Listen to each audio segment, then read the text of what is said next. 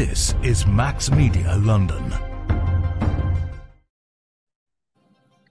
দর্শক সবাইকে আমন্ত্রণ জানাচ্ছি max media London present Downing street drama টক শোতে। প্রধানমন্ত্রীর পদ নিয়ে গত 2 মাস ধরে যে ব্রিটিশ রাজনীতিতে চলমান যে নাটকীয়তা শুরু হয়েছিল, অবশেষে আজ যুক্তরাজ্যের সময় 12:30 শুরু হয়েছিল। আজ যুক্তরাজ্যের সময় 12:30 কুইন্স এলিজাবেথ টুতে আনুষ্ঠানিক প্রধানমন্ত্রীর নাম ঘোষণার মাধ্যমে তার অবসান হলো। দর্শক, প্রধানমন্ত্রীর দৌড়ে শুরুতে ভারতীয় বংশোদ্ভূত সাবেক অর্থমন্ত্রী ঋষি সুনাক এগিয়ে থাকলেও শেষ লড়াইয়ে কিন্তু টরি পার্টির সদস্যদের ভোটে 81,326 ভোট পেয়ে বরিস জনসনের উত্তরসূরি হিসেবে লিজ ট্রাস বিজয়ী হয়েছেন। আর তার প্রতিদ্বন্দ্বী ঋষি সুনাক পেয়েছেন 61,399 ভোট। আসলে এই যে প্রধানমন্ত্রীরা যে লড়াইটা চলছিল আর কি, আমরা যদি একটু আর কি দেখি যে প্রধানমন্ত্রীর লড়াইয়ের কি কি নাটকীয়তা ছিল, বা এই শুধু নাটকীয়তা বলে ভুল হবে, এই লড়াই কিন্তু অনেক ইতিহাসের জন্ম হয়েছে। যেমন এই প্রথমবারের মতো ব্রিটিশ রাজনীতিতে একজন অশ্বেতাঙ্গ নাগরিক প্রধানমন্ত্রী দৌড়ে এতটা এগিয়ে ছিলেন। আমরা যদি একটু শুরুর দিকে তাকাই তাহলে দেখা যায় যে কনজারভেটিভের যে 8জন প্রার্থী প্রধানমন্ত্রীর পদ নিয়ে প্রথমে যে লড়াইটা ছিল, তাদের এর মধ্যে প্রায় অর্ধেকই ছিল বর্ণগত সংখ্যালঘু সম্প্রদায় থেকে আগত। সুতরাং বোঝাই যাচ্ছে যে এবারের যে এই যে প্রধানমন্ত্রী নির্বাচনের যে প্রক্রিয়াটা ছিল, এখানে কিন্তু শুধু নাটকীয়তাই ছিল না, কৌতূহলই ছিল না, এখানে বেশ কিছু ইতিহাসেরও জন্ম দিয়েছে। কথা রাখলেন না বরিস জনসন।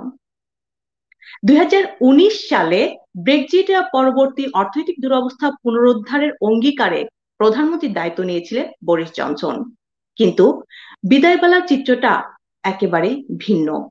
গত 7 জুলাই করোনা বিধিনিষেধকে উপেক্ষা করে পার্টি করার দায় এবং সেই সাথে মূল্যস্ফীতি, নানা রকম খামখেয়ালি কার্যকলাপের কারণে বিভিন্ন সমালোচনা মাথায় নিয়ে এক প্রকার বাধ্য হয়েই চাপের মুখে পড়ে তিনি পদত্যাগ করেন। এবার দেখা যাক এই যে ক্ষমতার যে পালাবদলটা হলো, এই ক্ষমতার পালাবদলে যুক্তরাজ্যের দুরবস্থায় অর্থনৈতিক পরিবর্তন কতটা আসে, সেটাই সবার দেখার বিষয়। দর্শক, চার্চিল থেকে ট্রাস, 70 বছরের রাজত্বকালে 15 জন প্রধানমন্ত্রী পেলেন রানী দ্বিতীয় এলিজাবেথ। আমি জান্নাতুল ফেরদৌস তুলি আছি আপনাদের সাথে ডাউনিং স্ট্রিট ড্রামা টক শোতে। আজকে এই টক শোর শেষ পর্ব হতে যাচ্ছে, যেহেতু আমরা আসলে প্রধানমন্ত্রী পেয়ে গিয়েছি। আমরা জেনে গিয়েছি যে ব্রিটেনের এই সময়ে কনজারভেটিভের হাল কে ধরছেন বা ব্রিটেনের প্রধানমন্ত্রী কে হলেন, আমরা সবাই জেনে গিয়েছি। তো এর মাধ্যমে আজকে আমাদের এই পর্বেরও শেষ হচ্ছে। আজকে একটা স্পেশাল এপিসোড হতে যাচ্ছে এটা, কেননা আমরা সেই মহেন্দ্র ঘন্টি পেরিয়ে আজকে আমরা দাঁড়িয়েছি যে আমাদের নতুন প্রধানমন্ত্রী কে হয়েছেন, কাকে পেয়েছি। আমার সাথে বরাবর মতোই যুক্ত আছেন Mohammad Sattar, editor, max media London. ধন্যবাদ আপনাকে। আপনাকেও ধন্যবাদ যুক্ত হওয়ার জন্য। আমি শুরুতে একটু আপনাকে বলবো যে আজকে আমাদের সাথে আর কে আছেন, কে যুক্ত আছেন স্পেশাল এই এপিসোডে, আপনি যদি একটু পরিচয় করিয়ে দিতেন। ধন্যবাদ। আজকে আমাদের সঙ্গে আলোচক হিসেবে যোগ দিয়েছেন যিনি ইতিপূর্বে আমাদের এই ডাউনিং স্ট্রিট ড্রামা এই সিরিয়াল টক শোতে অংশ নিয়েছিলেন, ডক্টর জাকি রেজওয়ানা। তিনি একজন শুধুমাত্র লন্ডন ভিত্তিক নয়, তিনি যুক্তরাজ্য ব্যাপী সুপরিচিত একজন সংবাদ বিশ্লেষক এবং কলামিস্ট। সেই সঙ্গে তিনি একজন জনপ্রিয় টিভি নিউজ প্রেজেন্টার। একই সঙ্গে জাকি রেজওয়ানা, আপনাকে স্বাগত আমাদের এই অনুষ্ঠানে। ধন্যবাদ আমাকে সংযুক্ত করবার জন্য। এবং প্রিয় দর্শক, আজকে আমাদের সঙ্গে আরো একজন অতিথি রয়েছেন আলোচনায় অংশ নেওয়ার জন্য। তিনি হচ্ছেন ডক্টর মঞ্জুর শওকত। তিনি হচ্ছেন বিখ্যাত ইম্পেরিয়াল কলেজের ক্লিনিক্যাল লেকচারার এবং একই রকম ভাবে গুরুত্বপূর্ণ তার আরেকটি পরিচয় হচ্ছে তিনি কনজারভেটিভ পার্টির একজন নেতা এবং তিনি তার স্থানীয় পর্যায়ে ডার্টফোর্ড বড় কাউন্সিলে আগামী বছর যে নির্বাচন হতে যাচ্ছে, কাউন্সিল নির্বাচন, সেখানে তিনি কনজারভেটিভ পার্টির কাউন্সিলর ক্যান্ডিডেট হিসেবে প্রতিদ্বন্দ্বিতা করবেন। ডক্টর মঞ্জুর মোর্শেদ আরো একটু সময় লাগবে তার আমাদের সঙ্গে যোগ দিতে, এবং আমরা আশা করছি তার কাছ থেকেও আমরা আলোচনায় অনেক অনেক গুরুত্বপূর্ণ বিষয় জানতে পারবো। এবং তুলি, আপনার কাছে ফিরে যাওয়ার আগে একটি সংবাদ আপনাকে দিতে চাই এবং আপনার মাধ্যমে আমাদের দর্শকদের দিতে চাই যে আগামীকাল যে বিদায়ী প্রধানমন্ত্রী বরিস জনসন তিনি 10 ডাউনিং স্ট্রিটের দরজার সামনে দাঁড়িয়ে যে বিদায়ী ভাষণটা দেবেন, এবং নতুন প্রধানমন্ত্রী লিজ ট্রাস রানীর কাছ থেকে নিয়োগ পাওয়ার পরে আবার ডাউনিং স্ট্রিটের সামনে এসে যে বক্তৃতাটি দেবেন তিনি জাতির উদ্দেশ্যে ভাষণ, সেই দুটি ভাষণই কিন্তু বিঘ্নিত হওয়ার সম্ভাবনা দেখা দিয়েছে। এবং সেটি কোনো মনুষ্য সৃষ্ট দুর্যোগ নয়, সেটি হচ্ছে প্রাকৃতিক দুর্যোগ। কারণ আমরা দেখেছি যে ওয়েস্টমিনস্টারে আগামীকালের আবহাওয়া কিন্তু অন এন্ড অফ বৃষ্টি হতে থাকবে, এবং এই বৃষ্টির কারণে তারা বাইরে দাঁড়িয়ে জাতির উদ্দেশ্যে বিদায়ী এবং আগমনী ভাষণ বার্তা দিতে পারবেন কিনা সে নিয়ে রাজনৈতিক মহলে বেশ মুখরোচক আলোচনা হচ্ছে। তুলি, ওভার টু ইউ। জি, ধন্যবাদ আপনাদের দুজনকে আমার সাথে যুক্ত হওয়ার জন্য। আপনি বলছেন যে যে বৃষ্টির কথা, আসলে আমি যদি একটু বলি যে এই বৃষ্টিটা শুধু যে প্রাকৃতিক দুর্যোগের বৃষ্টি সেটা না, আমার তো মনে হয় বরিস জনসনেরও অশ্রু সজল চক্ষু হয়তো বা এই বৃষ্টির সাথেই আর কি একসাথে একত্রিত হবে। সেটাই হতে পারে, হতে পারে। আমি একটু প্রথমে ডক্টর জাকিরের জন্য আপনার কাছে আসতে চাই যে এই যে শুরুতেই বলছিলাম যেমনটা যে 2টা মাসে যে চলমান হচ্ছে আমরা নাটক দেখছিলাম, সেই সাথে অনেক ইতিহাসের সৃষ্টি হলো, তো সবকিছু মিলে আসলে আপনি যদি একটু শুরুতে বিশ্লেষণটা করতেন সব পরিস্থিতিটাকে। ধন্যবাদ। আজকে তো আপনাদের 10 ডাউনিং স্ট্রিট ড্রামার শেষ পর্ব, যেহেতু আপনারা প্রাইম মিনিস্টার পেয়ে গেছেন একজন। তো মূলত বিশ্লেষণ বলতে এখন এখন যিনি নতুন প্রধানমন্ত্রী হয়েছেন, এটা মানে সবার জ্ঞাতার্থে বলে রাখা দরকার যে এখন আমরা সকলেই বলছি যে নতুন প্রাইম মিনিস্টার হয়েছেন, নির্বাচিত হয়েছেন, এই কথাটা সবাই বলছে, কিন্তু সবাইকে একটু মনে করিয়ে দিতে চাই যে উনি কিন্তু মানে লোকজন যেভাবে বলছে যে জেনারেল, অনেকটা মনে হচ্ছে যে যেমন আজকে আমার একটা ইন্টারভিউ হলো ঢাকাতে, তাদের ধারণা যে এটা জেনারেল ইলেকশন হয়ে জিতেছেন। ব্যাপারটা কিন্তু তা না, উনি কিন্তু একটা মানে টরি পার্টির মেম্বারদের ভোটে উনি এসেছেন, প্রথম দুজনের মধ্যে ছিলেন, মেম্বারদের ভোটে এসেছেন। এবং যেহেতু কনজারভেটিভ পার্টি এখন পাওয়ারে আছে, কাজে বাই ডিফল্ট উনি প্রাইম মিনিস্টার হয়েছেন। মার্গারেট থ্যাচার যেভাবে প্রাইম মিনিস্টার হয়েছিলেন সেভাবে তিনি প্রাইম মিনিস্টার হননি, জন মেজর যেভাবে হয়েছিলেন সেভাবে হয়েছেন, তো বা টেরেসা মে যেভাবে হয়েছিলেন সেভাবে হচ্ছেন। তো এই পার্থক্যটা রয়েছে, এটা আমাদেরকে বুঝতে হবে যে এই প্রধানমন্ত্রী সেই প্রধানমন্ত্রী নয়।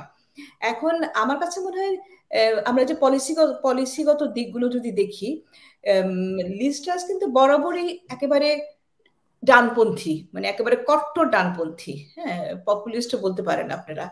তো সেই এবং প্রথম থেকে কিন্তু লিজ ট্রাস মেম্বাররা কি পছন্দ করে, এখন মানে কনজারভেটিভ গ্রুপে যারা আছে, আমি বলি যে এটা তো আসলে কনজারভেটিভ মানে মেম্বার যারা, তারা কিন্তু হোল পপুলেশনকে রিপ্রেজেন্ট করে না। তাদের ভিতরে আছে বেশিরভাগই 65 বছর বয়সের ঊর্ধ্বে যারা, এবং শ্বেতাঙ্গ যারা, এবং পুরুষ। কাজেই মানে ওইটা কিন্তু হোল পপুলেশনকে রিপ্রেজেন্ট করে না, এটা গেল এক কথা। আর লিজ ট্রাস কিন্তু প্রথম থেকেই উনি বলছেন যে মানে উনি যা কিছুই করবেন কনজারভেটিভ ওয়েতে করবেন। কাজে কনজারভেটিজম বলতে আমরা যেটা বুঝি যে ফ্রি মার্কেট, স্মল স্টেট, লো ট্যাক্স, এইগুলো কিন্তু লিজ ট্রাস প্রথম থেকে দিয়েছে। আর ঋষি সুনাক যেটা বলতে চাইছেন যে উনি প্রথমে উনি বলেছেন যে উনি লো ট্যাক্সের কথা একেবারে মানে উনি রাজি ছিলেন না, কিন্তু শেষের দিকে একটুখানি নমনীয় হয়ে বলেছেন যে এখন না, পরবর্তীতে ইনফ্লেশন কন্ট্রোলে আসার পরে, মূল্যস্ফীতি কন্ট্রোলে আসার পরে। এবং এই পুরো যাত্রাটাতে কিন্তু আমরা দেখেছি যে দুজনেই কিন্তু কিছুটা ইউটার্ন করেছে। লিজ ট্রাস একটু বেশি পদে পদে করেছেন, কিন্তু ঋষি সুনাকও করেছেন ছোটখাটো ইউটার্ন কিন্তু করেছেন। এখন আমার কাছে মনে হয় যে মার্গারেট থ্যাচারের পরে লিজ ট্রাসের যেই সময়টাতে উনি মানে প্রধানমন্ত্রী নির্বাচিত হলেন, এটা কিন্তু খুব একটা টাফ টাইম। যেভাবে মার্গারেট থ্যাচার আমরা জানি যে উইন্টার অফ ডিসকন্টেন্ট ছিল, যেটা যখন একেবারে সমস্ত এখন তো আরএনটি স্ট্রাইক করছে, তখন তো একেবারে পুরো কোল মাইনার থেকে শুরু করে নার্স থেকে শুরু করে এবং যারা বিন কালেক্ট করে তারা, এবং সেই সময়ের ইতিহাসের যেগুলো আমরা পড়েছি জেনেছি যে একদম লেস্টার স্কোয়ারের সিটিতে একদম মানে বিন ব্যাগ উঁচু হয়েছিল, সেই সব চিত্রগুলো আমরা দেখেছি যে বিন কালেক্ট করার মতো অবস্থা ছিল না। এবং তখন যে স্ট্রাইকটা ছিল, মার্গারেট থ্যাচারকে আপনি অপছন্দ করতে পারেন ওনার পলিসির জন্য, কিন্তু মার্গারেট থ্যাচার যেই কথাটা বলে এসছে এবং যেই পরিস্থিতির ভিতরে মার্গারেট থ্যাচার আসছে, এখন কিন্তু ওই পরিস্থিতির খুব কাছাকাছি। কাজেই যিনি এখন প্রাইম মিনিস্টার হয়েছেন লিজ ট্রাস, তিনি কিন্তু খুব সহজ, তার জন্য মানে অনেক বাম্প আছে তার রাস্তাটা কিন্তু অনেক বন্ধুর। কাজে এবং আরেকটা ইন্টারেস্টিং জিনিসটা না বললেই নয়, সেটা হচ্ছে যে প্রথম দিকে কিন্তু আমরা এই মানে মোরাল ইস্যুগুলো খুব শুনেছি, পার্টি গেটের কথা, এই কথাগুলো আমরা অনেকদিন ধরে, কিন্তু এই যে আপনার যে এখন যে এনার্জি ক্রাইসিস, তারপরে ইনফ্লেশন, এগুলো কি গত কয়েক সপ্তাহে হয়েছে? না, এগুলো অনেকদিন ধরে হচ্ছে, কিন্তু এই কথাগুলো চাপা পড়েছিল পার্টি গেট কেলেঙ্কারি, এই জিনিসগুলো সার্ফেসে উঠে এসেছিল। যে মুহূর্তে বরিস জনসন মানে রিজাইন করতে বাধ্য হলেন তখন থেকে, এবং আমি তখনই বলতাম যে এখন লোকে এত পার্টি গেট করছে, অ্যাজ সুন অ্যাজ বরিস নেমে যাবে তখন কিন্তু ইকোনমিক ইস্যুগুলো উঠে আসবে। এখন লিজ ট্রাসের জন্য সবচেয়ে আমি মনে করি যে প্রথম চ্যালেঞ্জটা হবে এখন অর্থনৈতিক বিষয়ের ভেতরেও আমি মনে করি যে এনার্জি ক্রাইসিসটা, যে এইটা মোকাবেলা করা একেবারে ইমিডিয়েট। এবং আরেকটা ইন্টারেস্টিং ব্যাপার আমার অবজারভেশনে মনে হয় যে ব্রিটেন বলেন আর ওয়েস্টার্ন ওয়ার্ল্ডে বলেন, এটা কিন্তু একটা কালচার, যখন একজন রাষ্ট্রপ্রধান হন তখন বলা হয় যে ফার্স্ট 100 ডেজ গেলে পরে ওর একটা ইভালুয়েশন করে। হ্যাঁ, আমার কাছে মনে হয় লিজ ট্রাস কিন্তু ফার্স্ট 100 ডেজের জন্য মানুষ অপেক্ষা করে থাকবে না, ফার্স্ট উইদিন 10 ডেজের ভিতরেই লিজ ট্রাস কি করেন, মানে জ্বালানি ক্রাইসিস, বিশেষ করে ইনফ্লেশনের ব্যাপারে এগুলো উনি কি করেন, এই জিনিসগুলো 10 দিনের, মানে মানুষের কিন্তু এখন আর ওই 100 দিন অপেক্ষা করে ইভালুয়েট করার মতন অবস্থা আর নেই। সেই ধন্যবাদ। তুলি, আমার মনে হয় আমরা লিজ বিষয়ক, আমাদের নতুন প্রধানমন্ত্রী লিজ বিষয়ে আমাদের একটি ভিডিও ক্লিপ আমরা এই সুযোগে দেখে নিতে পারি। জি, অবশ্যই। হ্যাঁ, আমরা প্রিয় দর্শক, এখন আমরা লিজ ট্রাস যিনি নতুন প্রধানমন্ত্রী হয়েছেন তার সম্পর্কে একটি ভিডিও সংবাদ দেখে নিই।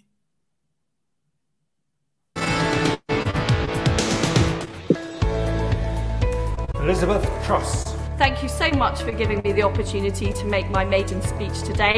I'm truly grateful. We are recruiting early years teachers for our nurseries.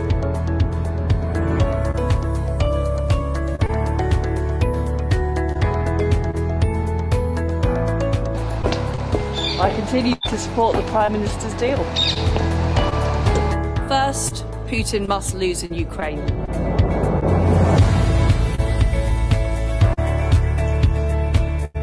Today, we have acted with the US, the EU, Japan and Canada to cut Russia's central bank off from our markets. This long and winding race to a close.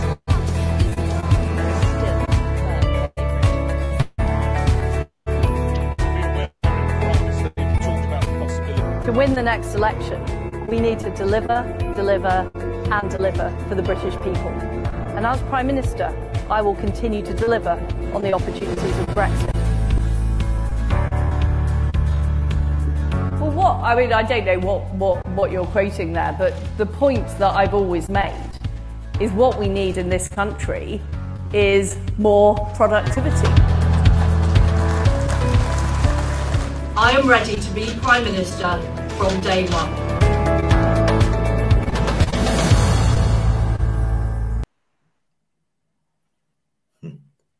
আমরা দেখছিলাম আর কি lease ট্রাসের একটা ছোট্ট clip, ভালো লাগছিল। মোহাম্মদ সাত্তার, আপনি কিছু বলতে চান না আমি একটা কোশ্চেন করব? হ্যাঁ, আপনি প্রশ্ন করতে পারেন। জি, আপনাদের দুজনের কাছে আমার একটা বিষয় জানার আছে, আমার মনে হয় দর্শকরা এটা জানতে চাই। যেমন আর কি ডক্টর জাকি রেজওয়ানা বলছিলেন যে এই যে যে প্রধানমন্ত্রী নির্বাচনের যে প্রসিডিউরটা, এটা নিয়ে বাংলাদেশে অনেকেই হয়তো ভেবেছেন যে এটা জাতীয় ইলেকশনের মতো। তো এই যে প্রসিডিউর মধ্যবর্তী আর কি প্রধানমন্ত্রী নির্বাচনের ক্ষেত্রে, তো এই প্রসিডিউরটা আপনাদের কাছে কি মনে হয় যে কতটা আর কি ন্যায্য? যদি আমরা বলি যে বিগত 50 বছরে প্রায় অর্ধেক প্রাইম মিনিস্টারই কিন্তু এই প্রসিডিউরে নির্বাচিত হয়েছেন, তো কতটুকু যুক্তিসঙ্গত মনে করেন বা ন্যায্য মনে করেন আপনারা? আমার মনে হয় যদি আপনি খুব গুরুত্বপূর্ণ একটা প্রসঙ্গ তুলেছেন, এটা হচ্ছে একদম গোড়ার কথা।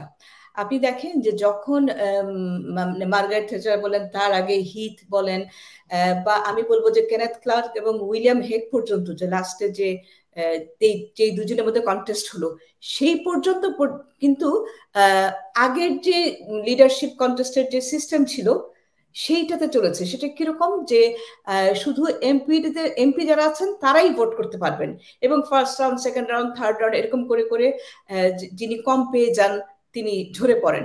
এভাবে আপনি দেখেন যে এই সিস্টেমে যে লাস্ট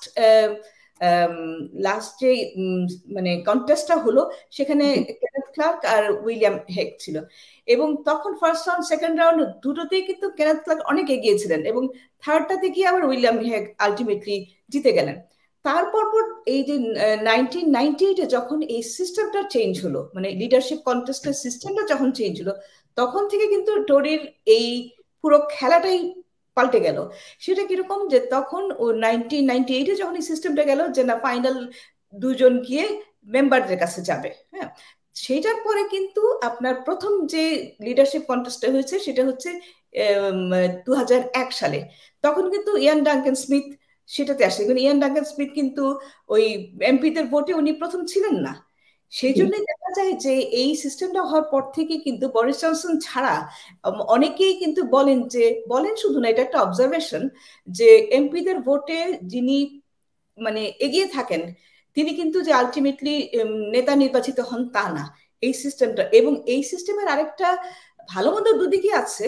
এই সিস্টেম হওয়ার পর থেকে দেখবেন যে টোরি লিডারশিপের আয়ুটা একদম ফুটবল প্লেয়ারদের মতন হয়ে গেছে, মানে তাদেরকে চট করে একদম আউট করে দেওয়া যায়। এবং টোরির একটা জিনিস হচ্ছে, টোরি পার্টি কিন্তু খুবই রুথলেস এই একটা ব্যাপারে। সেটা হচ্ছে যে টোরি যখন বোঝা যায় যে এই লিডারকে দিয়ে তাদের পরবর্তী নির্বাচনে হয়তো জেতা যাবে না, তখন সেই নেতাকে তাদের ছুঁড়ে ফেলতে মোটেও সময় লাগে না, এবং তাদের ছুঁড়ে ফেলাটা এখন খুবই সহজ।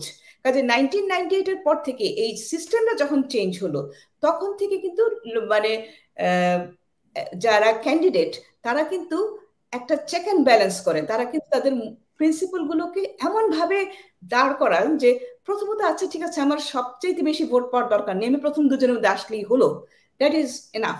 কিন্তু আমাকে হ্যাপি করতে হবে ওই যে গুটি কত মেম্বার আছে, তারা কিন্তু তখন ওই পুরো দেশবাসীর কথা ভাবেন না, তারা ভাবেন যে মেম্বাররা কি খাবে, সেইভাবে তারা কিন্তু, যেটা লিস্টার্স এখন করেছেন, হ্যাঁ, মেম্বারদেরকে হ্যাপি করতে পেরেছেন।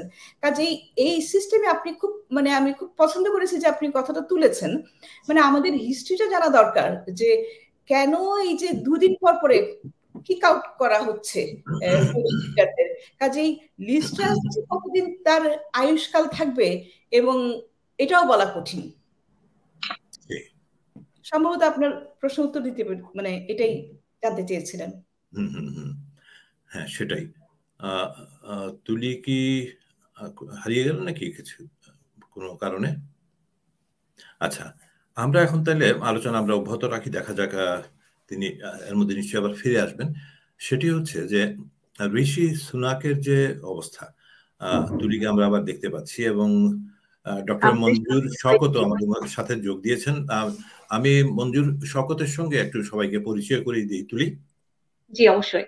জি, আজকে আমাদের সঙ্গে আরেকজন অতিথি যোগ দিয়েছেন আজকের এই বিশেষ পর্বে, ডাউনিং স্ট্রিট ড্রামা, আমাদের যে সিরিয়াল টক শো, এই পর্বে।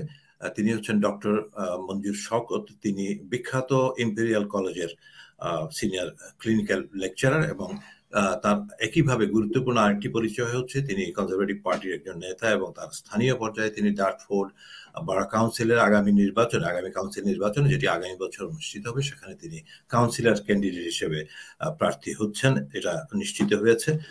ডক্টর মঞ্জুর শওকত, আপনাকে স্বাগত আমাদের এই অনুষ্ঠানে। মিডিয়া অনুষ্ঠানে আজকে to connect with the Maxx media and your viewers. And আসলে আমার কাছে মনে হয় যে মানে এটা এই স্পেশাল নাইট আমি করব যে ক্রিটিক্যাল টাইমে দেশে একজন ভেরি ক্যারিজম্যাটিক লিডার নির্বাচিত হয়েছেন কনজারভেটিভ পার্টির, এবং চারদিকে তাকিয়ে আছে সারা দেশ। আপনি কি বলবেন যে বরিস জনসনের চাইতে ক্যারিজম্যাটিক লিডার লিজ ট্রাস? আপনি কি শুনতে পেয়েছেন? ডক্টর মঞ্জুর? আমার মনে হয় ডক্টর মঞ্জুরের ইন্টারনেট একটু সমস্যা করছেন। সমস্যা হচ্ছে, আচ্ছা, আশা করি তিনি এর মধ্যে ঠিক করে নিয়ে আবার আমাদের সঙ্গে যুক্ত হবেন। হ্যাঁ, তুলি কিছু বলছিলেন সম্ভবত। আমরা ডক্টর ইনফ্যাক্ট করেছেন। হ্যাঁ বলেন। হ্যাঁ, আমি আবার সংযুক্ত হয়েছি, আসলে there is a poor network connection here, so sorry. না না, ঠিক আছে। আচ্ছা, মোহাম্মদ সাত্তার আপনার কাছে জানতে চেয়েছেন যে উনি হচ্ছে বরিস জনসনের চেয়েও কারিশমাটিক কিনা। আমার একটু জানা আছে যে আসলে উনি কি বিউটিফুল মানে উইমেন প্রাইম মিনিস্টার, নাকি উনি বিউটিফুল পলিটিশিয়ান? আপনার কি মনে হয়? দেখুন, ওনার প্রাইম মিনিস্টারের চ্যাপ্টার কিন্তু এখনো শুরু হয় নাই। সেক্ষেত্রে আমি বলবো যে বিউটিফুল প্রাইম মিনিস্টার নাকি বিউটিফুল পলিটিশিয়ান সেটা কমেন্ট করা এখনো প্রধানমন্ত্রী হিসাবে ওনার কাজ এখনো শুরু করে নেয়। হোপফুলি আপনার বলছি যে কেউ যদি বিউটিফুল হয়, এটাকে আমাদের মনে হয় যে আপনার এটাকে একটা ক্রেডিট দেওয়া দরকার। কারণ হচ্ছে কেউ যদি নিজেকে, মানুষ এখন তখন সারা ওয়ার্ল্ড অনেক স্ট্রেসফুল ওয়ার্ল্ড, এর মাঝে এত স্ট্রেসের ভিতরে একজন পলিটিশিয়ান লাইফ তার চেয়ে আরো অনেক বেশি স্ট্রেসফুল। কারণ তাদেরকে যে রকম ম্যাসিভ সিদ্ধান্ত নিতে হয়, ফর এক্সাম্পল আমি লিজ ট্রাসের কথা বলছি, যখন ইরাকে যখন ইউক্রেনে যখন ব্রিটেন যখন যুদ্ধে জয়েন করলো, এবং উনি শুধু পলিটিশিয়ান না, উনি মাও একসাথে, তার দুটো মেয়ে আছে, যখন তাকে কঠিন কঠিন সিদ্ধান্ত নিতে হলো, তাহলে তার বিউটি যদি আপনার মানে সেটা হচ্ছে কোনোভাবে খারাপ কিছুতে দেখছি না, তবে ইয়াস আমি বলবো যে তার elegance I must appreciate. When I got the opportunity to meet her, I found she is charismatic and she has got elegance what she, and তার থটে আমি বলবো যে তার এলিগেন্স আছে। সো বিউটিকে আপনি যদি আমি বলবো, আমার মনে হয় ডক্টর মঞ্জুর এবং তুলি এবং আমাদের ডক্টর জাকি রেজওয়ানা, আমার মনে হয় আমরা বিউটি নিয়ে অনুষ্ঠানের শেষ পর্বে এই গুরু গম্ভীর আলোচনাকে একটু লাইট করার জন্য সেটি নিয়ে আলোচনা করতে পারি। আপাতত একটু কঠিন বিষয়গুলো নিয়ে কথা বলা যাক, যেমন পলিসি, নতুন প্রধানমন্ত্রী কি করতে যাচ্ছেন, কেমন হবে তার আগামী 2 বছর, অথবা তাকে কি আগেই আগাম নির্বাচন দিতে হতে পারে কিনা, তিনি কিভাবে স্কটল্যান্ডের সমস্যার সমাধান করবেন, নর্থ আয়ারল্যান্ডের প্রটোকলের সমস্যার সমাধান কিভাবে করবেন, এই সমস্ত বিষয়ে একটু আমরা কথা বলে নিতে পারি মনে হয়। জি, আমরা শুরুতে আমরা কথা ব্রডব্যান্ড, আচ্ছা, আমরা লিস্ট ট্রাস্ট নিয়ে কথা বললাম, যিনি ইতিমধ্যেই প্রধানমন্ত্রী হিসেবে মনোনীত হয়ে গেছেন, আগামীকাল আনুষ্ঠানিকভাবে দায়িত্বভার গ্রহণ করবেন, এবং তিনি যাকে পরাস্ত করে এই একটি মুষ্টিযুদ্ধের মতো বিষয়ে যে ঋষি সুনাককে পরাস্ত করে তিনি এই আসনটি লাভ করলেন, সেই ঋষি সুনাকের অবস্থা কি, আমরা সে সম্পর্কে একটু দেখি ঋষি কি করতে যাচ্ছেন, কি হবে তার আগামী পরিকল্পনা, এবং তার আগে আমরা ঋষি সুনাক সম্পর্কে একটি ভিডিও ক্লিপ দেখে নিই। হ্যাঁ, আমরা Let me tell you a story. Rishi Sunak. Thank you for allowing me to make my first contribution to this house. It may surprise my honourable friends to learn that I'm a little sad to be here today.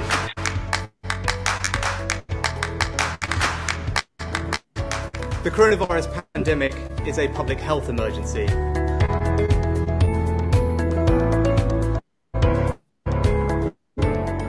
Today, I can announce that for the first time in our history, the government is going to step in and help to pay people's wages. We will introduce a temporary targeted energy profits levy, but as Russia continues its unjustified invasion of Ukraine, the United Kingdom has been leading the way to coordinate the most severe package of international sanctions ever imposed on Russia, or indeed any major economy.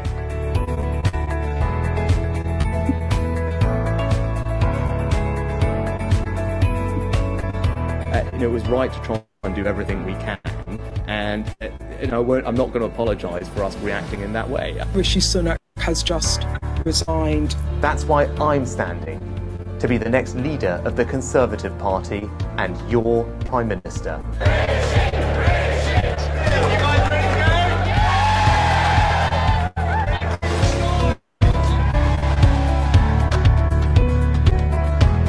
The most pressing economic priority for the new Prime Minister and the new government is to grip inflation.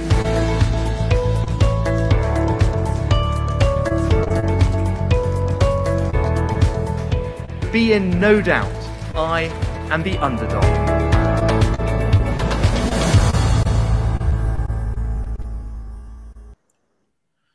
ঋষি নিজেই স্বীকার করে নিয়েছিলেন যে তিনি underdog এই নির্বাচনী প্রতিদ্বন্দ্বিতাতে, এবং শেষ পর্যন্ত তাই প্রমাণিত হলো। যদিও ভোটের ব্যবধান যেভাবে বিভিন্ন জনমত জরিপে বলা হচ্ছিল, কনজারভেটিভ পার্টির সদস্যদের মধ্যে যে জরিপ হয়েছিল সেগুলিতে মনে হচ্ছিল বিশাল ব্যবধানে। কোনো কোনো জরিপে বলা হয়েছিল যে 95% হবে লিসি ট্রাসের ভোট যাবে, ভোট পড়বে, এবং ঋষি মাত্র 5% পাবেন। কিন্তু দেখা যাচ্ছে অনেক অনেক বেশি পেয়েছেন তিনি, 42.5% মতো, এবং লিজ ট্রাস 57.6%।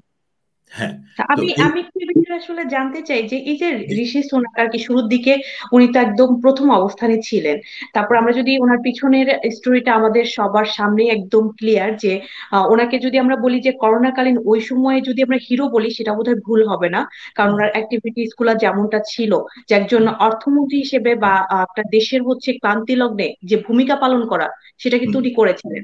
তো এই যে ওনার যে প্রধানমন্ত্রী হতে না পারাটা, তো এটা আসলে আপনারা কিভাবে দেখছেন, যে এটার মানে প্রধান প্রতিবন্ধকতা কোথায় ছিল? তিনি কি আসলে তার মেম্বারদেরকে কনভিন্স করতে ব্যর্থ হয়েছেন, নাকি তার অশ্বেতাঙ্গ যে মানে বিষয়টা যদি আমরা সামনে নিয়ে আসি যে এটা একটা মূল কারণ হইতে পারে? কি মনে হয় আপনাদের? আমি ডক্টর জাকি রেজওয়ানার আগে দুটি কথা বলে ফেলার লোভ সামলাতে পারছি না। উনি বিস্তারিত সুন্দর করে বলতে পারবেন, কারণ উনি অনেক বেশি স্টাডি করেন, অনেক বেশি রিসার্চ করে থাকেন। তো সেটি হচ্ছে, প্রথম কথা হচ্ছে ঋষি সোনাক কিন্তু পার্লামেন্টের সদস্যদের এমপিদের ভোটে সবসময় যে কটি পর্বে ভোট হয়েছে সবকটিতে তিনি প্রথম স্থানে ছিলেন, এবং দ্বিতীয় স্থানে শেষ পর্যন্ত উঠে এসেছিলেন পেনি মোরডন, যাকে শেষ লাস্ট ভোটে পরাস্ত করে 2 নম্বর স্থানে উঠে এসেছিলেন লিজ ট্রাস। অন্যথায় হয়তো বা লিজের আজকে প্রধানমন্ত্রীত্বের দৌড়ে মানে অন্তর্ভুক্ত হওয়ার কথা ছিল না। তো সেই হিসেবে আমরা যদি ধরে নিই, মাত্র 132 জন এমপি লিজ ট্রাসের পক্ষে সমর্থন দিয়েছিলেন শেষ পর্যন্ত, মোট সংখ্যা ছিল তাই। কিন্তু আমাদের ঋষি সোনাক অনেক বেশি ভোটে এমপিদের ভোটে এগিয়েছিলেন। কিন্তু যখনই মেম্বারশিপের মধ্যে সদস্যদের মধ্যে টরি পার্টির যখন ভোটাভুটির পর্বটা চলে আসলো, তখনই কিন্তু তিনি ক্রমান্বয়েই পিছিয়ে থাকলেন, এবং শেষ পর্যন্ত যা রেজাল্ট আসলে এই জরিপগুলোতে বলা হচ্ছিল সেটি আমরা দেখতে পেলাম। ডক্টর জাকি রেজওয়ানা, আপনি এ সম্পর্কে যদি একটু বিস্তারিত আমাদের বলেন। জি, এখানে দুটো দিক আছে। একটা হচ্ছে যে মেম্বারদের কাছে যাওয়ার আগ পর্যন্তের ঘটনা, তারপর হচ্ছে যে মেম্বারদের কাছে যাওয়ার পরের ঘটনা। এখন মেম্বারদের কাছে যাওয়ার আগ পর্যন্তের ঘটনায় যেটা বললাম যে 1998 এর পর থেকে যে টোরি লিডারশিপের কন্টেস্টের যে সিস্টেমটা পাল্টে গেছে, সেই কারণে সেটার পর থেকে কিন্তু মানে পুরো জিনিসটারই রূপই বদলে গেছে। এখন যখন আপনি যদি দেখেন যে মানে এই টোরি কন্টেস্টের পুরো ব্যাপারটাই হচ্ছে একটা মোমেন্টামের ব্যাপার। শুরুর দিকে যে কে কি থাকে এটা কিন্তু খুব পরিষ্কার। ইদানিং গত 2-1 দশকের মধ্যে একমাত্র বরিস জনসনের সময়ই কিন্তু একদম প্রথম থেকে মানে বরিস জনসন কিন্তু একদম অনেক গ্যাপে একদম ফার্স্ট এগিয়েছিলেন। কিন্তু এর আগে যদি আপনি ধরেন এই যে আমি যে বললাম ইয়ান ডাঙ্কেন স্মিথ দিয়ে শুরু হলো 2001 সালে, উনিও কিন্তু প্রথম ছিলেন না। এরকম হিস্ট্রি আছে গত কয়েক দশকের ভিতরে, যে যিনি প্রধানমন্ত্রী হন আলটিমেটলি তিনি কিন্তু যে ফার্স্ট রাউন্ডে যে উনি প্রথম হন সবসময় তা কিন্তু নয়।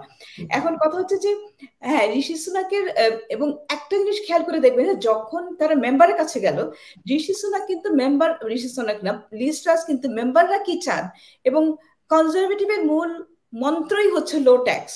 কনজারভেটিজম বলতে যেটি কথাটা আমরা জানি, এটা কিন্তু 1 নম্বর কথা হচ্ছে লো ট্যাক্স, 2 নম্বর কথা হচ্ছে যে আপনার স্মল স্টেট, 3 নম্বর কথা হচ্ছে যে ফ্রি মার্কেট। এখন মানে লিজ ট্রাস কিন্তু প্রথম থেকেই বলছে যে উনি কিন্তু ফরেন ইনভেস্টরদেরকে সুযোগ দিবেন যাতে কর্পোরেট ট্যাক্স কমানো হয়, এবং তাতে দরকার হলে এখন বোঝা যাচ্ছে যে এই যে উনি বলছেন যে যেই জিনিসগুলো প্রমিস করছেন, এই প্রমিসের পয়সাগুলো যদি আমরা উদাহরণ হিসেবে ধরে নিই, একটা এই এনার্জি ক্রাইসিসের কথা উনি যে বলছেন যে এখন বিলটাকে উনি ফ্রিজ করবেন, এখন এই বিল ফ্রিজ করাকে সবাই, যে কোনো লেবার বলেন, ঋষি গ্রুপ বলেন, লিজ ট্রাস্টের গ্রুপ বলেন, সবাই এটা চাইছে। কিন্তু কি পদ্ধতিতে করা হবে সেটা, যেমন লিজ ট্রাস্ট খুব মানে 3টা পদ্ধতিতে করা যায়। একটা হচ্ছে যে এখন কমানো হচ্ছে, ফ্রিজ করা হচ্ছে, তাতে আমরা এখন কম পয়সা দিব, কিন্তু আমাদের next generation they will have to pay. এটা একটা উপায় আছে। আরেকটা উপায় হচ্ছে যে উইন্ডফল ট্যাক্স। হ্যাঁ, এখন যেই উইন্ডফল ট্যাক্সের কথা কিন্তু ঋষি সুনাক বারবার বলছেন যে আমি উইন্ডফল ট্যাক্স চালু করব, কিন্তু লিজ ট্রাস্ট কিন্তু উইন্ডফল ট্যাক্সের বিপক্ষে। ওনার যুক্তি হচ্ছে যে উনি বলতে চাইছেন যে যদি আমরা উইন্ডফল ট্যাক্স করি তাহলে কিন্তু ওই যে ব্যবসায়ী যারা তারা লাভ করলে, তারা যদি লাভবান হন তাহলে ইকোনমি গ্রো করবে, বেশি লোককে কাজ দেয়া যাবে, সেটা করে বুস্ট আপ হবে।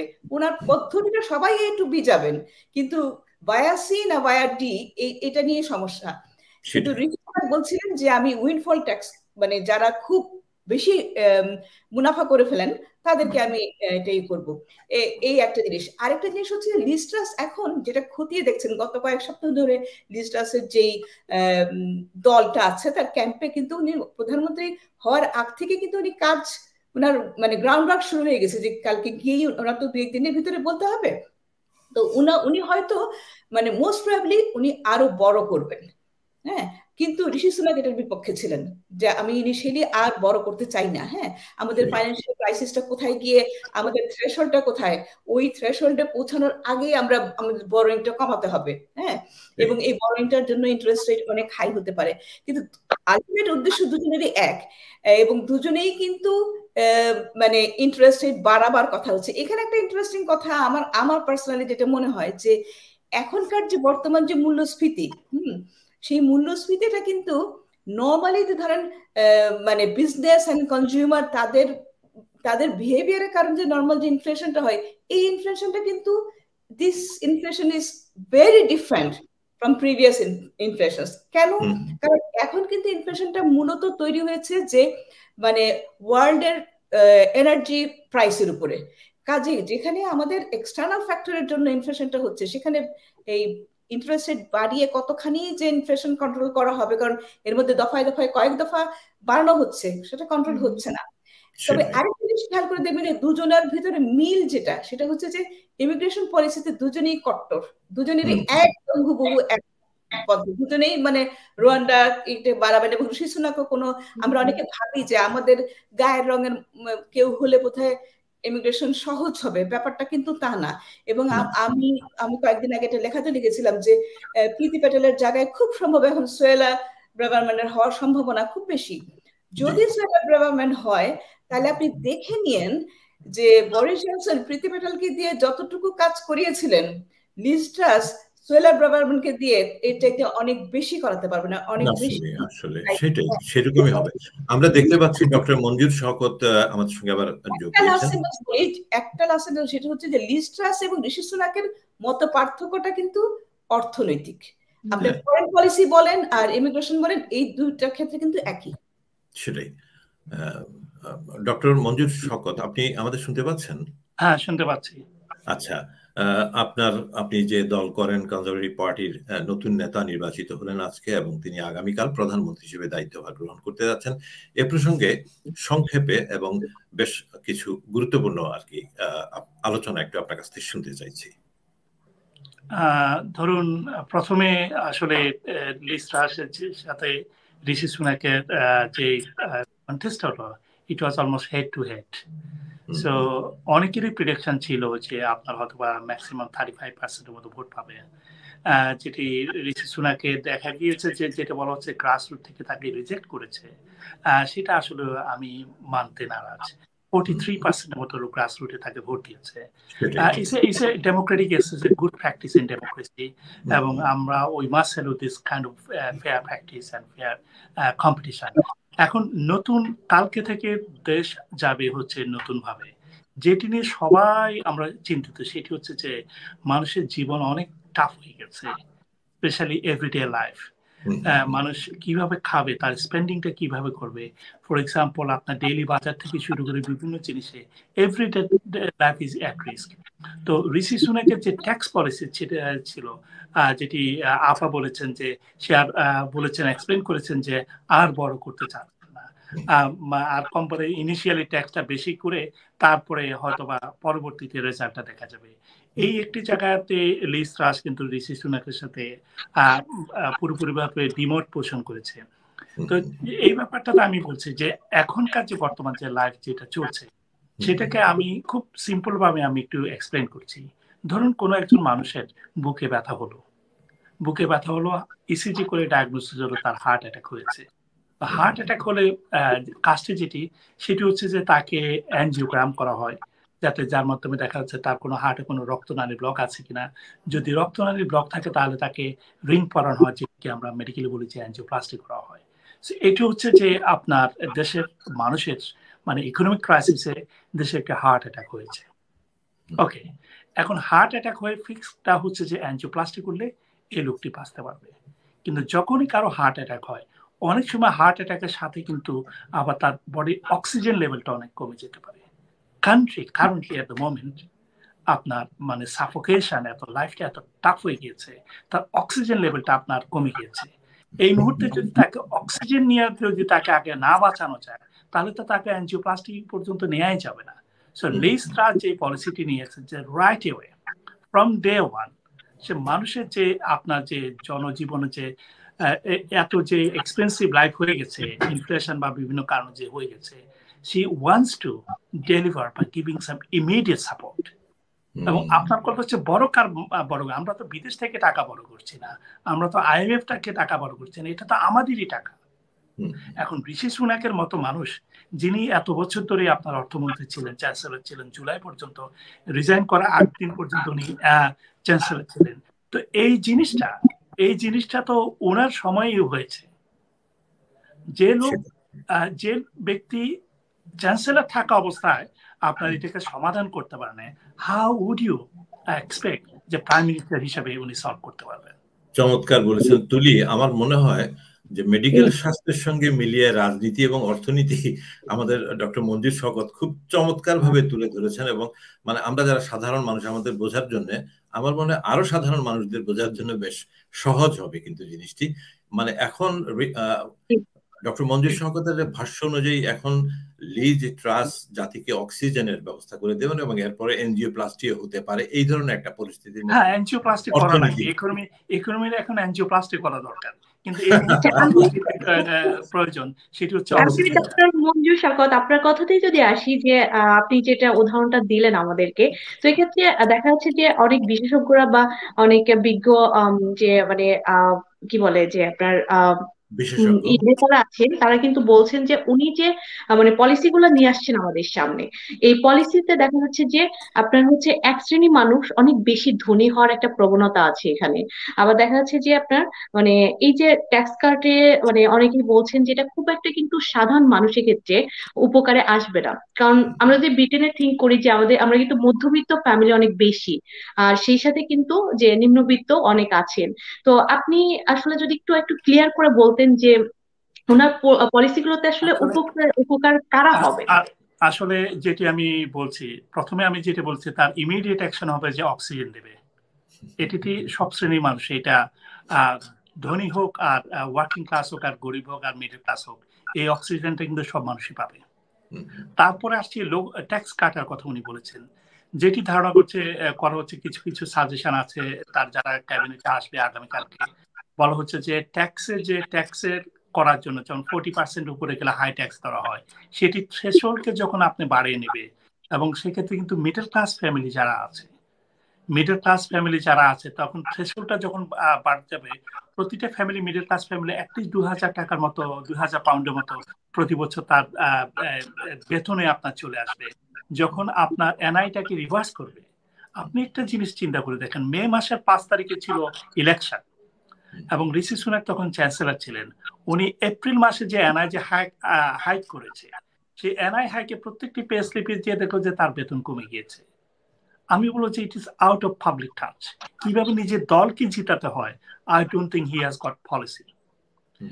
এবং আমার কাছে মনে হয় আপনাকে এই মুহূর্তে মানুষ হিমশিম খাচ্ছে কিভাবে আপনার খরচ কমিয়ে দিচ্ছে। আপনার দেখুন, আপনি ইনফ্লেশন, আমি অর্থনীতিবিদ না, আমি অত বেশি ইনফ্লেশন বুঝি না। আমি যেটা বুঝি, ইকোনমি চাকা যদি রানিং থাকে তাহলে ইনফ্লেশন কন্ট্রোল হবে। ব্যাংক অফ ইংল্যান্ডের ইন্টারেস্ট রেট হাই করা হয়েছে, এর মাঝে হাই করা হয়েছে। আপনার ঋষি সুনাকের মানে এই জায়গাটাতে কিন্তু ইন্টারেস্ট রেট হাইয়ের কথাই বলা হয়েছে।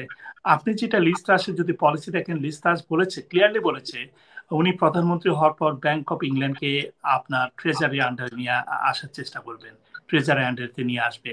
ট্রেজারি আন্ডারে যদি নিয়ে আসো, আপনি দেখুন এই যে ব্যাংক অফ ইংল্যান্ড যে রিসেন্ট যে গত মাসে 0.5% ইন্টারেস্ট রেটটা বাড়িয়েছে, প্রত্যেকের আপনার মর্গেজে কিন্তু আপনার পেমেন্ট বেড়ে গিয়েছে, যাতে ফিক্স রেটটা ফিক্স করা নেয়। এবং গত 2 মাসে, 2.5 মাসে আমার নিজের এক্সপিরিয়েন্স, আমার মর্গেজের আপনার আমার ইন্টারেস্ট পেমেন্ট, ব্যাংকে পেমেন্টের জন্য 200 পাউন্ডের মতো আপনার বেড়ে গিয়েছে, 200 প্লাস মতো বেড়ে গিয়েছে। তো এই 200 পাউন্ড প্লাসের মতো আমার মতো এখানে যারা ভিউয়ার তারা দেখছেন, তাদের অনেকের কারো 100, কারো 200, কারো হয়তো বা 500 পাউন্ড বেড়ে গিয়েছে। আমি একটু যোগ করি এখানে, মানে যেহেতু ইকোনমিক্সের ইস্যুগুলো এসে গেছে, লিজ ট্রাস বলেন, ঋষি সুনাক বলেন, যাকে ইচ্ছা আপনি আনেন না কেন, এখন লিজ ট্রাস কিন্তু she won't be able to control interest rate down করতে পারবে না। It is impossible. ইন্টারেস্ট রেটটা আপ করা, ইনফ্লেশন যখনই হয় তখনই ব্যাংক অফ ইংল্যান্ড কি একটা হলো যে বাঁধের মতো, মুখটা খুলে দেওয়া হয়, মুখটা বন্ধ করে দেওয়া হয়। ইন্টারেস্ট রেট বাড়ানো হচ্ছে কেন? কারণ হচ্ছে বিজনেস এবং কনজিউমার যারা, তারা যেন কম বড় করে, কম স্পেন্ড করে, মানি প্রিন্টিং কম হবে, একটু স্লো ডাউন করবে। যখন ডিমান্ড কমে যাবে জিনিসপত্রের, তখন মূল্যস্ফীতি কমে যাবে। এটা আমার কাছে মনে হয় না ট্রেজারি আন্ডারে আনলেও, আনবে ঠিকই, এবং এই কাজটা খুব ভালো করতে পারবে আপনার যে কোয়াড্রাং উনি করতে পারবেন, এবং আমি বলেওছি অনেক আগে উনি হয়তো চ্যান্সেলর হবেন। কিন্তু কথাটা হচ্ছে যে এখন চট করে জনগণ যদি ধারণা করে যে একেবারে ওভারনাইট বা কয়েক মাসের মধ্যে আমাদের মর্গেজ কমে যাবে, দ্যাট ইজ নট পসিবল। না, সেটা আমি বলছি না, সেটা পসিবল হবে না। আমি একটা জিনিস বলছি যে আমরা যেটা স্পেন্ড করছি, কেউ ধরুন ফর এক্সাম্পল অক্সিজেনকে আমরা, how are we going to define hour oxygen? Oxygen মানে হচ্ছে টু বড়। এখন বড়োইংটা কতখানি করতে হবে? কারণ যেহেতু লিজ ট্রাস বলছে, আমি কারো সমালোচনা, মানে এই পদ্ধতিটা একেবারে সর্বাত্মক ভালো, ওটা সবটুকু খারাপ সেটাই বলছি না, নিরপেক্ষ বিশ্লেষণ। হ্যাঁ, আমি তো মানে ওর মতো মানে দলের মেম্বার না, কাজে আমি আই এম নট বাউন্ড যে আমি বিশ্লেষণ করে কথা বলছি। যেটা আমি বলছি, যেহেতু মানে যেটা আমি বলতে চাইছি, দুজনেরই উদ্দেশ্য, যে দুজনেই তো আফটার অল টরি মেম্বার, তো দুজনেই উদ্দেশ্য যে এটা মানে জীবনযাত্রা মানুষকে কমাতে হবে।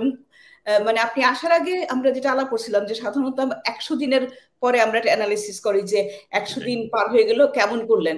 এখন লিজ ট্রাস কিন্তু খুবই একটা জটিল অবস্থার ভিতরে দায়িত্ব নিয়েছেন, যে ওনাকে কিন্তু 100 দিন কেউ অপেক্ষা করতে দিবে না, একদম 10 দিনের মধ্যে ওনাকে, কাল পরশুর মধ্যে ওনাকে একটা মানে ডিক্লেয়ার করতে হবে যে উনি কিভাবে এই বিশেষ করে এনার্জি ক্রাইসিসটা, আপনি দেখেন যে ঋষি সুনাক হ্যাঁ ফার্লোস ভালো কাজ করেছেন, করেছেন, কিন্তু গত কয়েকটা ফাইন্যান্সিয়াল মানে কোয়ার্টারের ভেতরে এই যে কতগুলো এনার্জি কোম্পানি বাস্ট হয়ে গেল, সরকার কি কিছু করেছে? কোনো কিছু করা হয়নি। আমরা শুধুমাত্র পার্টিগেট শুনেছি। এই যে আজকের যে ইকোনমির যে অবস্থা, এটা কিন্তু একদিনে তৈরি হয়নি, কিন্তু নাথিং হ্যাজ বিন ডান। চমৎকার আপনি একটা কথা বলেছেন। ধরুন অন্য আরেকটি চিত্র, আমি লিজ ট্রাস, আমি পাবলিকের ম্যান্ডেটে আজকে প্রধানমন্ত্রী নির্বাচিত হলাম। আমি যদি কালকে আমার প্রথম অফিসে বসে, আমার প্রথম কাজটি আমি যেটি করব, এনার্জি কোম্পানি যারা আছে, যারা সাপ্লাই দিচ্ছে, উইদিন এ উইক তাদেরকে রিপোর্ট দিতে বলবো, কেন তোমরা এই এনার্জিটা প্রাইসে এত হাই করেছো? মাত্র ব্রিটেনের dependence only 5% on Russian energy. এবং সেই ক্ষেত্রে আপনার ব্রিটেন কিন্তু আপনার লিজ ট্রাস ইনিশিয়েটিভ নিয়েছে মিডল ইস্ট থেকে অল্টারনেটিভ এনার্জি সোর্সের জন্য ব্যবস্থা করার জন্য। সেকেন্ড থিং যে কাজটি আমি ইনভেস্টিগেট করব, পলিটিশিয়ানদের ভিতরে, লেট মি ফিনিশ, পলিটিশিয়ানদের ভিতরে কারা কারা এনার্জি কোম্পানির অ্যাডভাইজার আছে? Public wants to know that. আমি যদি প্রধানমন্ত্রী, আমি যে লিস্ট আগামীকালকে, আমি প্রথমে, কারণ হচ্ছে যে এত তো হাই হওয়ার কথা না। আমরা যদি অন্য দেশগুলোর সাথেও যদি আমরা যদি কম্পেয়ার করে থাকি, I think there is something আনহলি gains is behind all this price hike. I believe she's an intelligent lady and she'll be able to find that. Sorry আপা ইন্টারাপ্ট করার জন্য আপনাকে। সব ঠিকই আছে। আচ্ছা তুলি, আমরা মোটামুটি অর্থনীতি বিষয়ে বিভিন্ন সারগর্ভ আলোচনা শুনলাম এবং দুজনের চিকিৎসা শাস্ত্রে তারা মেডিকেল বিষয়ে বিশিষ্টজন, বিশিষ্ট চিকিৎসক এবং বিশিষ্ট শিক্ষক চিকিৎসা বিজ্ঞানে, কিন্তু তারা অর্থনীতি এবং রাজনীতি নিয়ে ডক্টর জাকি রেজওয়ানা, ডক্টর শওকত, মঞ্জুর চমৎকার আলোচনা করেছেন। সত্যিকার ভাবে আসলে বেশ কিছু জানবার বিষয় আছে এবং তারা যে বিষয়টা হ্যাঁ সেটাই বুঝতে পারছি। তো আমরা এখন একটু অন্যদিকে দৃষ্টি ফেরাতে পারি। আগামীকাল আমাদের এখনকার আজ রাত পর্যন্ত, কাল সকালে পদত্যাগ করা পর্যন্ত বরিস জনসন যে প্রধানমন্ত্রী, তার কি হচ্ছে, কি গতি হচ্ছে? আমার মনে হয় আমরা একটু দেখে নিই যে আমরা জব সেন্টার প্লাসের সামনে দেখতে পাওয়া যাচ্ছে আমাদের বরিস জনসনকে। তিনি আগামীকাল চাকরি খোয়াচ্ছেন। তিনি কি জব সেন্টার প্লাসে গেছেন চাকরি খুঁজতে? কি মনে হচ্ছে? আমার মনে হয় আমরা কি এরকম একটা ধারণা, উনি কিন্তু একটা কথা বলেছিলেন যে এটা আপনি যে ছবিটি দেখালেন এটি হয়তোবা আপনাদের ভিউয়ার যারা আছে তাদেরকে হয়তোবা কিছুটা সাময়িক আনন্দ দিবে। বরিস জনসন আপনার একজন এক্স প্রাইম মিনিস্টার হিসাবে তার জন্য গভর্নমেন্ট থেকে যে অ্যালাউন্স আছে, it is a very decent support from as prime minister. তাকে জব সেন্টারের পিছনে ছুটতে হবে না। বরিস জনসন উনি জার্নালিস্ট হিসেবে ওনার ক্যারিয়ার স্টার্ট করেছিলেন এবং উনি কলাম লেখেন। ডক্টর মঞ্জুর শওকত, আমার কাছে মনে হচ্ছে একটা লাইট টোনে নিয়ে আসা। আমরা গুরু গম্ভীর আলোচনা করলাম, তো আপনি জয়েন করবার আগে আমরা এই নিয়ে কথাও বলছিলাম যে এই প্রসঙ্গে আমরা একটু হালকা চলে কথা হবে। হ্যাঁ, আপনাদের লাইট টোনের উপরেই বলছি। আমি যথেষ্ট মানে উঁচু মানে হেভি থেকে লাইটে আসছি, লাইটে না আসলে মাঝারি। আমি একটু ইন্টারেস্ট করি, সরি আমি একটু ইন্টারেস্ট করছি যে এই যে বরিস জনসনকে নিয়ে যেহেতু উঠেই গেল, তো উনি কিন্তু একটা মানে সেন্টেন্স বলছিলেন যে হাস্টা লাভ ভিস্টা বেবি, আবার দেখা হবে। তো এইটা আসলে উনি কি বুঝালেন? হ্যাঁ সেটাই, সেই বিষয়ে বলতে চাইছিলাম যে বরিস জনসন ধরেন উনি সাধারণত যখন প্রধানমন্ত্রী চলে যায় তখন উনি হয়তো একটা কান্ট্রি সাইডে থাকবেন, উনি লোকাল চার্চে কাজ করবেন, কুকুর হাঁটাবেন, এই ধরনের জীবনযাপন কিন্তু আমরা বরিস জনসনের তার আউট অফ ক্যারেক্টার এটা। এবং উনি কিন্তু একদম জিনিয়াস যে একটা স্টোরির একদম কেন্দ্রে থাকা। এটা শুরু হয়েছে 1989-এ আপনার যখন ফ্রান্সে যখন ইউর ওই যে জ্যাক দ্য লরার রিপোর্টার, যখন উনি তখন টেলিগ্রাফে কাজ করতেন, যখন গেলেন তখন থেকে কিন্তু উনি যে সেন্টারে, তারপরে মেয়র হওয়ার পরে। এবং আমার কাছে যেটা মনে হয় যে বরিস জনসন মানে he has gone but he hasn't গন, এরকম একটা বিষয় যে উনি কিন্তু এরপরেও বরিস জনসন যা কিছু বলবেন সেটা কিন্তু হেডলাইন হবে। হ্যাঁ, হেডলাইন হবে। এবং হাস্টা লা ভিস্টা যেটা উনি বলেছেন অর্থ হচ্ছে সি ইউ এগেইন। এখন ব্রিটেনের হিস্ট্রিতে তো কিন্তু আছে যে মোর দেন ওয়ান টাইম প্রাইম মিনিস্টার হওয়া। আপনার হ্যারল্ড উইলসন হয়েছেন, চার্চিল হয়েছেন, এরকম আরো বহু হিস্ট্রি আছে, মানে উইথ এ গ্যাপ, মাঝখানে গ্যাপ দিয়ে তারপর আবার হয়েছে। এরকম হিস্ট্রি ঘাটলে আপনি কয়েকজন পাবেন।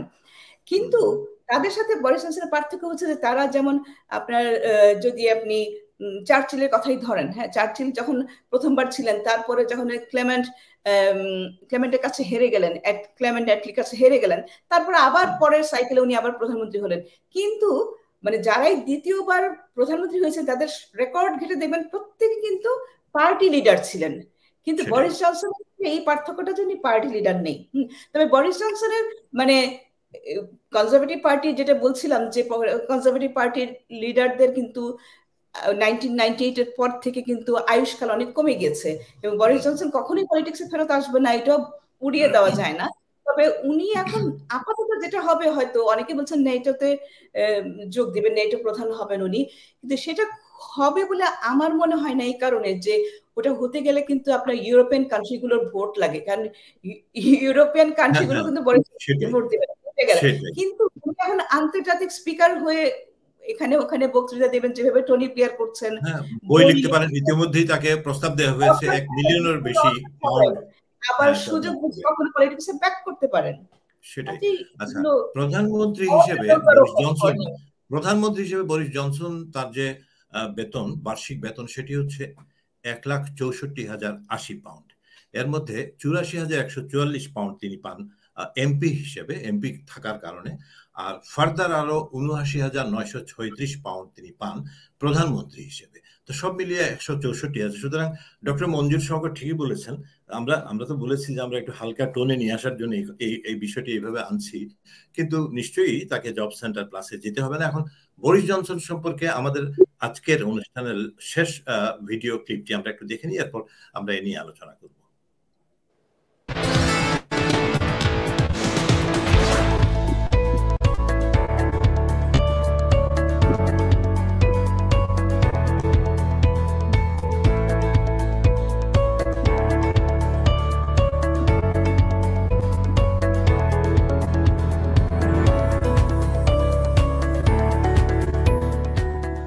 Delay means defeat. Delay means Corbyn. Kick the can again, and we kick the bucket.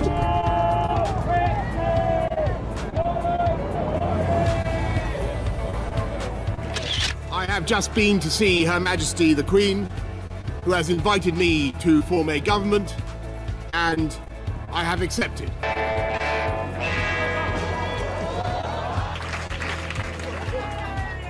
Yeah, I like it.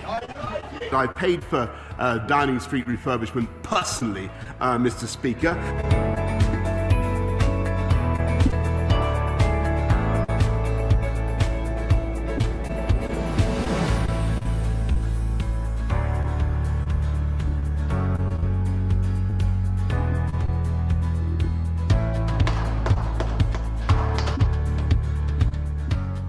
Still have one of the symptoms, a minor symptom of I still have a temperature. And I've today left hospital after a week in which the NHS has saved my life, no question. As you say, against the rules, let me say immediately that I've paid the fine, and I once again offer a full apology. Mr. Speaker, I want to apologise. Taking back control of our country has allowed us to deliver the fastest vaccine rollout in Europe, as he well knows, Mr. Speaker, which would not have been possible. Which would not have been possible if we'd stayed in the European Medicines Agency. Get me a ladder. Very tough job. Hasta la vista, baby. Thank you.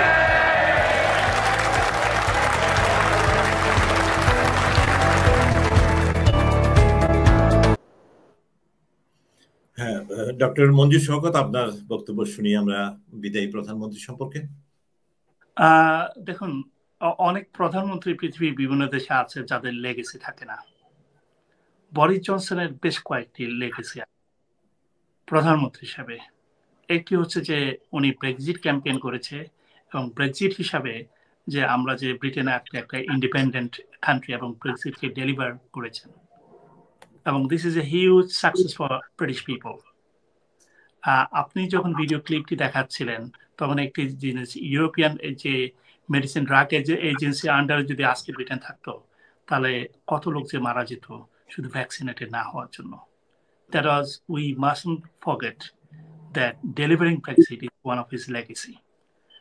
Number 2 যেটি হচ্ছে সেটি হচ্ছে যে successfully আপনার American কোম্পানির vaccine rolled out হয়েছে ব্রিটেনে। What a strong leadership Boris Johnson has got. We shouldn't forget that. Number 3, আমরা আসছি যে আপনার যখন ইউক্রেনকে ইনভেড করেছে, আপনি চিন্তা করে দেখুন, রাশিয়ার 1 number enemy throughout the Europe is Britain. Ukraine might be a country to settle than attacking Russia. এবং সেই ক্ষেত্রে যে টাইমলি যে সিদ্ধান্ত নিয়েছেন বরিস জনসন, এটি তার আরেকটি লেগেছে। এখন আমরা অনেকে আজকে হয়তো বা টেলিভিশনে বা কোনো পর্দাও কথা বলতে পারতাম না যদি সাকসেসফুলি ভ্যাকসিন রোল আউট না হতো।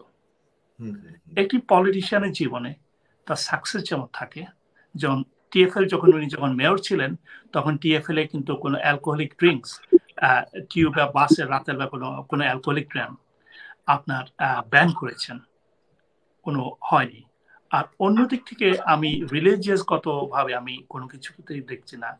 আপনি যদি দেখেন, ইরাক ওয়ার হয়েছিল, during that time Tony Blair was prime minister. Boris Johnson prime minister থাকা অবস্থায় পৃথিবীর একটি মুসলিম দেশেও কিন্তু আক্রমণ হয়নি। আমরা শুধু একটি মানুষের, আপনি এমন কোন একজন মানুষ বের করে দেখান, এমন কোন একজন রাজনীতিবিদ দেখান যার কোনো ভুল নেই। প্রত্যেকেরই ভুল আছে। যখন দেশের প্রধানমন্ত্রী হয় তারা হয়তো স্পটলাইটে থাকেন, তাদের ভুলটা খুব তাড়াতাড়ি চোখে পড়ে। সেটাই আমার কাছে মনে হচ্ছে যে ব্রিটেন বরিস জনসনের মতো এত সাহসী লিডার কবে আবার খুঁজে পাবে, টাইম উইল সে। সেটাই। আমি ডক্টর জাকি রেজওয়ানা, আপনার এই সম্পর্কে মতামতটি জানতে চাচ্ছি আমরা। আপনারা জানেন, আমরা সবাই জানি যে বরিস জনসন কিন্তু he is a celebrity politician, এই কথাটা স্বীকার করতেই হবে। হ্যাঁ, এবং তার স্থায়িত্ব যতটাই কম হোক না কেন, কারণে তিনি কিন্তু যখন ব্রিটেনের ইতিহাস লেখা হবে তিনি কিন্তু একটা বড় চ্যাপ্টারে বরিস জনসনের নাম লেখা থাকবে। যেমন ধরুন এর আগে যে টেরিজা ছিলেন, যে হ্যাঁ, ওনাকে লোকে ভুলে যেতে পারেন। টেরিজা মেয়ের স্থায়িত্বকাল কিন্তু বরিস জনসনের চাইতে একটু বেশি, কিন্তু স্থায়িত্বকালটা বড় কথা না। উনি যেই মানে ব্রিটেনকে বের করে নিয়ে আসে ইউরোপ থেকে, ভালো মন্দ সেটা আপনি ডিফার করতেই পারেন। হ্যাঁ, বিভিন্ন দল থাকতে পারে, এইটা একটা জিনিস। আর ভ্যাকসিনের কথা হচ্ছে বললেন, এবং ভ্যাকসিনের ক্ষেত্রে দেখেন সবাই তখন বলছিল যে ব্রিটেনে গ্যামলিং করছে, যে ভ্যাকসিনের তো বিভিন্ন রকম আছে, আমি অত বিস্তারিত যাচ্ছি না ডাক্তারি বিষয়গুলোতে। প্রত্যেকটা গ্রুপ অফ ভ্যাকসিন কিন্তু অ্যাডভান্স কিনে ফেলেছিল, তা নইলে কিন্তু আমরা ভ্যাকসিনটা পেতাম না। এই একটা জিনিস। কিন্তু অপরপক্ষে ধরেন উনি একটা জিনিস উনি যেটা করেছেন সেটা হচ্ছে যে ডেমোক্রেসির যে নর্মটা, এই বারটাকে উনি লো করে ফেলেছেন, এবং এই কালচারটা কিন্তু উনি নিয়ে আসছেন, এবং এটা কিন্তু ক্ষতিকর একটা কালচার।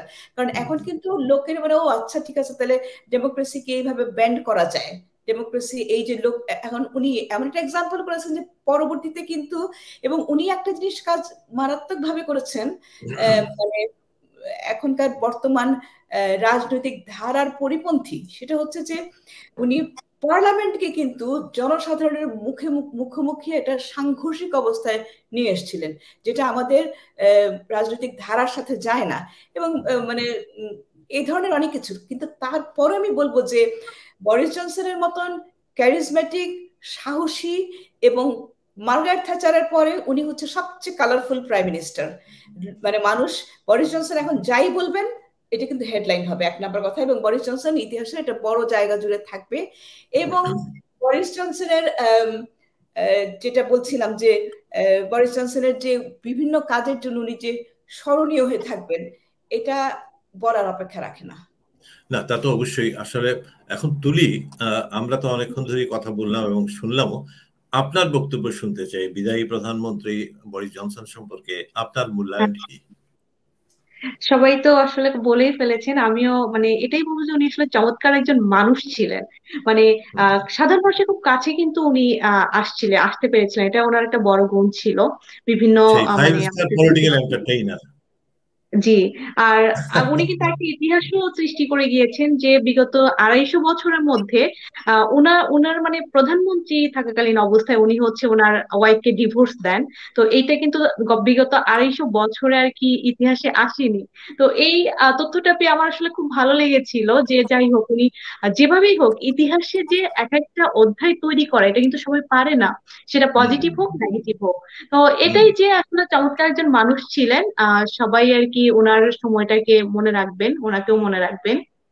এই তো, আমি যদি একদম শেষে চলে আসি, আমি একটু যে উনি কিন্তু ডেলিভার কতটা করেন সেটা প্রশ্ন থাকতেই পারে, কিন্তু উনি কিন্তু উনার মতন ক্যাম্পেইনার কিন্তু মানে গত কয়েক দশকে মানে মার্গারেট থ্যাচারের পরে আর দেখা যায়নি। কারণ কখনো উনি কিন্তু ক্যাম্পেইন করে ইলেকশনে টরিকে জিতিয়ে আনা, এই যে এতগুলো 80টা ভোট এক্সট্রা মানে বেশি পেয়ে যে জিতে আসা, এবং কখনো যদি টরি মনে করে যে আমরা বরিস জনসনকে দরকার বিকজ উনার মতন ক্যাম্পেইনার আর নাই, তখন কিন্তু বরিস জনসনকে ফিরিয়ে আনতে পারে। এবং একটা ইন্টারেস্টিং ঘটনা, বরিস জনসনের বয়স এখন 58 বছর।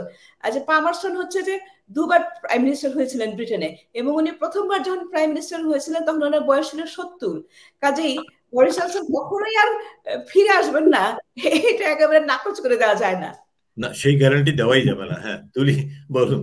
আমি একটু সংক্ষেপে জানতে চাচ্ছি যে ঋষি সুনাকের অধ্যায়নে আমরা খুব আসলে কমই আলোচনা হলো, বাট একটু জানতে চাই যে ওনার রাজনৈতিক মানে পরবর্তী যে প্রেক্ষাপটটা এটা কেমন হবে, কি মনে করছেন আপনারা?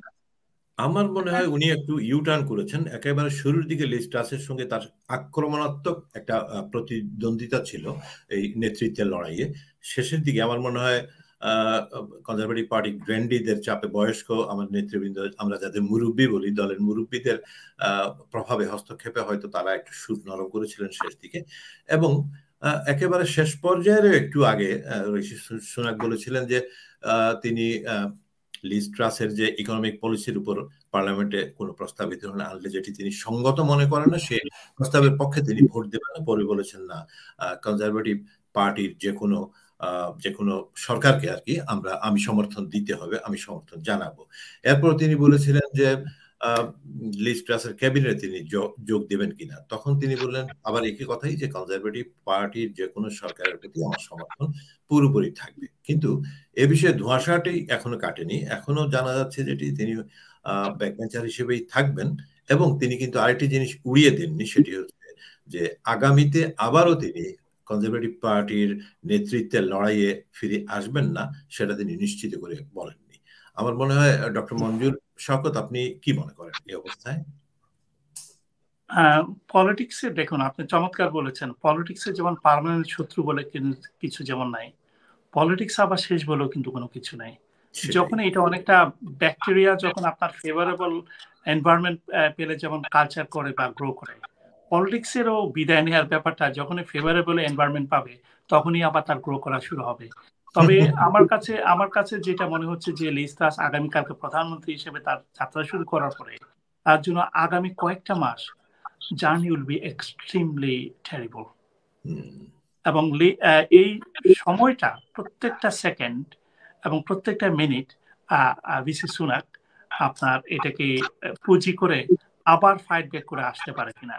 কারণ দেখুন 43% লোক গ্রাসরুটের ভোটাররা তাকে ভোট দিয়েছে, 43% অলরেডি তাদের আছে। যখনই কেউ তার রেজিম শুরু করে তখন আস্তে আস্তে তার পপুলারিটি কমতে থাকে। সেটাই। এবং কনজারভেটিভ পার্টি লিজ ট্রাসকে চ্যালেঞ্জ করার জন্য 54 এর মতো আপনার এমপি দরকার হয়, যেটা নাম্বার কালেক্ট হলে আপনার তারা কিন্তু চ্যালেঞ্জ লিডারশিপ কন্টেস্টের জন্য করতে পারে, যেটা ঋষি সুনাকের সাথে 137 এমপি আছেন, তার সাথে হয়তোবা 2-4 জন আপনার তাকে ছেড়ে গিয়েছেন, স্টিল 125 এর মতো এমপি তার সাথে আছেন। তার মানে হচ্ছে যে লিজ ট্রাসকে আপনার চ্যালেঞ্জ করার জন্য তার যথেষ্ট শক্তি আছে। এবং কালকে থেকে 1 সেকেন্ডের জন্য আমার মনে হচ্ছে কি ঋষি সুনাকের এই যে চ্যালেঞ্জ, সেকেন্ড রাউন্ডের চ্যালেঞ্জ, এক গোলে পিছিয়ে গেছেন এবং খুব 43% ভোট নিয়ে পিছিয়ে আছেন। এবং লোকজন তাকে জেনেছে, মানুষ লিজকে বিশ্বাস করেছে। কোনোভাবে যদি লিজের কোনো যদি ভুল হয় সেক্ষেত্রে আবারও ঋষি সুনাক হয়তোবা রাজনীতিতে আবার পুনরুজ্জীবিত হতে পারেন। সেই ঋষির হয়তো রাজনৈতিক ফায়দা হবে, কিন্তু লিজ ট্রাস যদি কোনোভাবে ফেল করে যান তাহলে কিন্তু দুর্ভোগটা হবে জনগণের, এই দেশের মানুষের। ডক্টর জাকি রেজওয়ানা, আপনি কি বলবেন আমাদের এই শেষ পর্যায়ে অনুষ্ঠান একেবারে প্রান্ত সীমায় আমরা?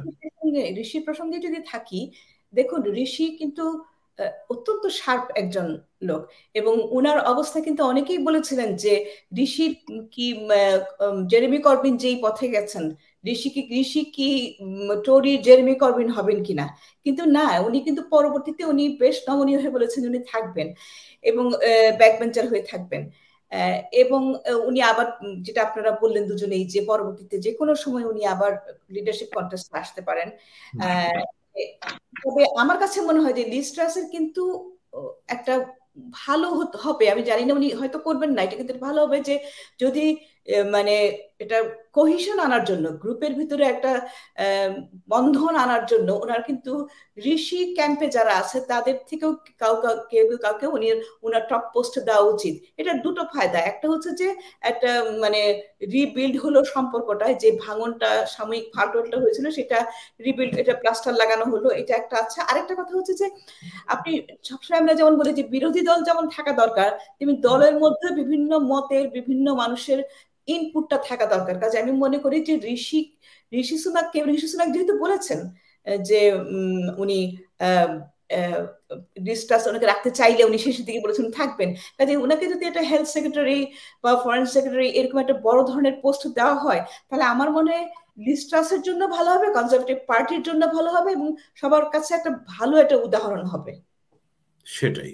তুলি, আমরা একেবারে শেষ পর্যায়ে চলে আসছি। ধন্যবাদ আপনাদের সবাইকে, আসলে খুব চমৎকার আলোচনা হয়েছে, কারণ আজকে এপিসোডটাই খুব চমৎকার ছিল, যেহেতু আমরা এই এত নাটকীয়তার পরে অবশেষে ব্রিটেনের নতুন প্রধানমন্ত্রীকে পেলাম, লিস্ট্রাসকে পেলাম।